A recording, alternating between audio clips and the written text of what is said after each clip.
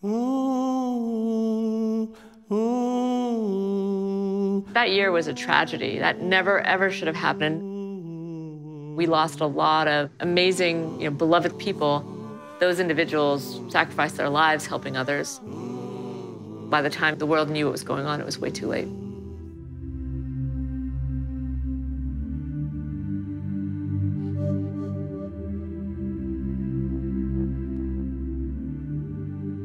I personally diagnosed the first case of Ebola that came into Sierra Leone. I lost my boss, Dr. Shekumar Khan. Colleagues in the hospital, we are dying every day. We lost all those people. They were so close to me. So many nurses in the hospital, the lab, you name it. People in the community, they were like running away from us. My family called me, Simbigi, I know you are fighting to save life in this country, but we need you more. So please come back. I'm alive today. I'm glad to see that.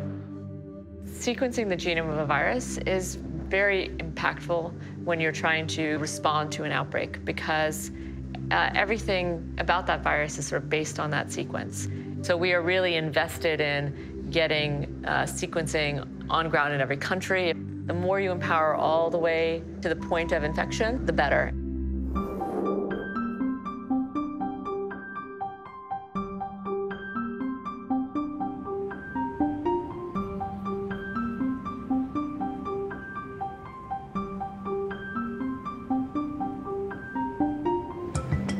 Why are there so many new deadly infectious diseases like Ebola, Zika, chikungunya, and avian flu? We're here at the Broad Institute to talk to Pardis Sabeti, who's using genomic technologies to study viral outbreaks. Where do these viruses come from? We think about these, what we call emerging diseases, as these things that are new in the human population, suddenly coming out of nowhere. And what I started to realize as I studied these viruses is they're already here. The viruses are so small and so difficult to detect. How do you sequence them?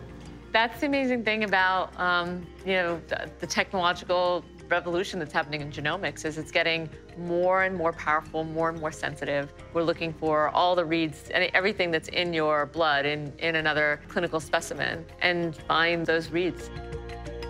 When a patient comes into the hospital with a suspected fever of some sort, their samples are taken and brought to the clinic. We take that sample and then isolate the RNA that we want.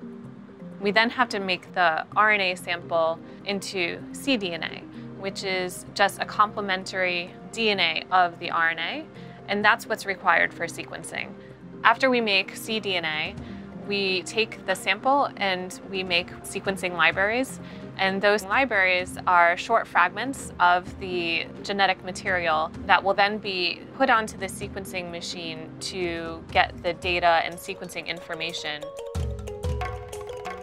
We can use that information to help us develop diagnostics and vaccines and therapies, because fundamentally they're all based on the genome sequence. We can take sequences from a number of different viruses in different patients, and we can create a family tree. And one of the things we found in the Ebola outbreak was that the virus likely entered the human population once, and then from there was transmitting from human to human.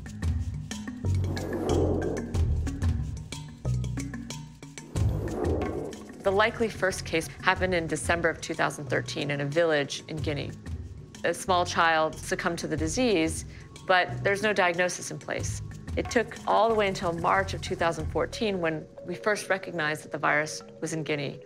And then it spilled over into Liberia. By the time it came into Sierra Leone in May of 2014, it was like a tidal wave, and it was way too late.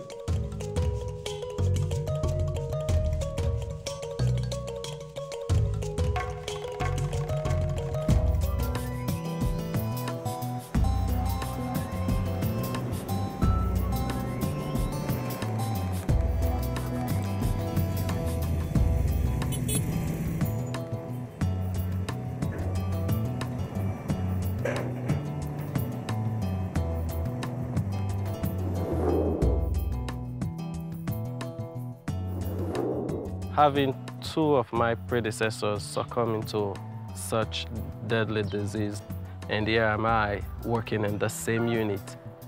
I see it as an opportunity for me to break the cycle. We have such a great opportunity, a wonderful one, to collaborate with partners in the United States. It's a wonderful thing to have them as partners, and we work, I would say, as brothers and sisters. We are all one, working together with the one aim in us understanding the disease and better improve diagnosis, treatment, and further management.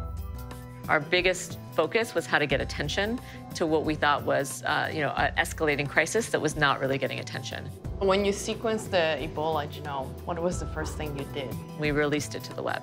We immediately got lots of people reaching out to us, developing diagnostics, thinking about vaccines, analyzing the data.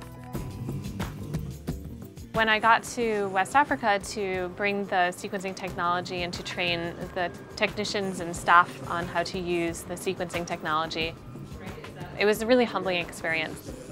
The struggles that they go through day to day in their own labs with power, with dealing with the heat, dealing with limited resources.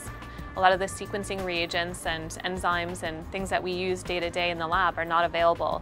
So if you run out of something, you can't just call up a vendor and have it delivered the next day. We have a program bringing them here to the US, working with us in our lab. We're now at 76 individuals that we've trained in this program from 6 different countries. They're all on the front lines, and we continue to engage them so that they can share best practices. The training expertise we have from abroad, and I think we're using it now to help our countries. At least with now we're more prepared. The training was all about genomics, and the thing that took me to the abroad was DNA, was sequencing, and since I came back, I've been doing it efficiently. We're having good quality scores, good cluster densities. So it's like we're rocking it here.